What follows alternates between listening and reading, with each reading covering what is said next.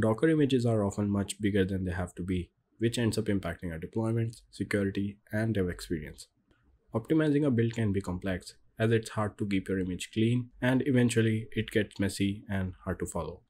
We also end up shipping unnecessary assets like tooling, dev dependencies, runtime, or compiler in our release. So in this video, we will understand how to build small containers using builder pattern and multi-stage builds. So here's the agenda. We'll look at our problem, some possible solutions, and some benefits we get. As we are already familiar with the problem, let's take an example. And I've created a very simple hello world in Go.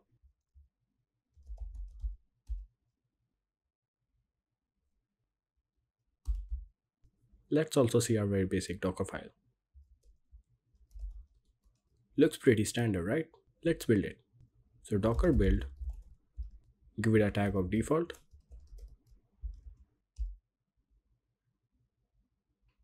Let's check out a hello world image.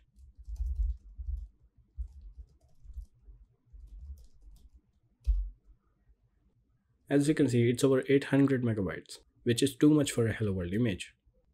Let's go back to our slides. So what's our solution? One simple solution is to use a smaller base image when we are building our containers. As we can see on the right, we have some examples. So instead of using full base image of Go, we can use the Alpine version. And similarly for Node, we can use a Slim or Alpine version as well. This is great, but we can go much further. Let's discuss the builder pattern with multi-stage builds. So what is builder pattern? Builder pattern simply describes a way to build your Docker containers by splitting the build process into two or multiple stages.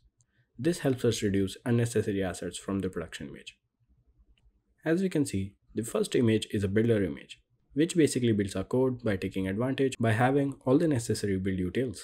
The second image is a runtime or release image, in which we will just copy over the build binary and deploy it, hence the size reduction.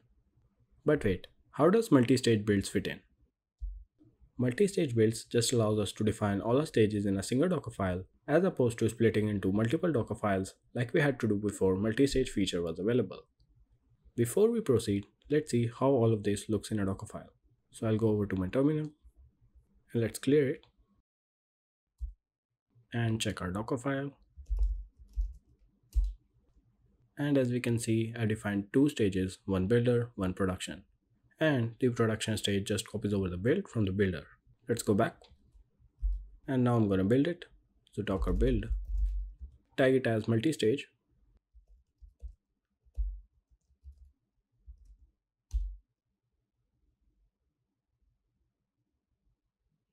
Perfect. Now let's check our image.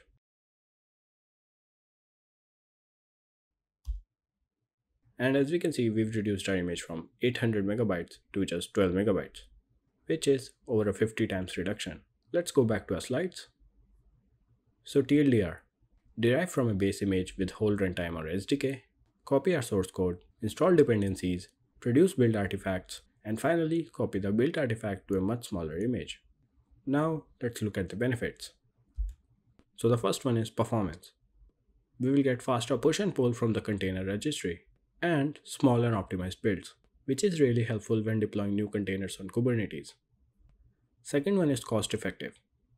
We can now push our new Docker image with a fraction of cost and space required for the original. Here's an example. I was working with a small client and they had around 18 microservices. And if they're doing 5 deploy cycles per month, it would have costed them over 800 gigabytes per year. And now if we calculate for optimized images, it would be just over 27 gigabytes per year. Moving on, let's talk security. Security is an essential part of any application, especially if you are working in a highly regulated industry such as healthcare or finance. Smaller images reduce a lot of attack surface. Here's a quick scan from AWS ECR. As we can see, the default image has tons of security issues, but the multi-stage image has just one. Now this number can increase or decrease based on your code as well, but this is a pretty basic example. I hope this was helpful. Thanks for watching.